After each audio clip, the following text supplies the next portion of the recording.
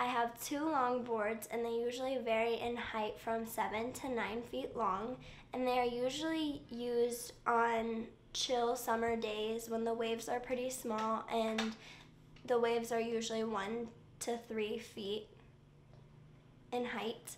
And I have two fun boards, and they are just a little bit shorter than the long boards, and they are usually used on days when you want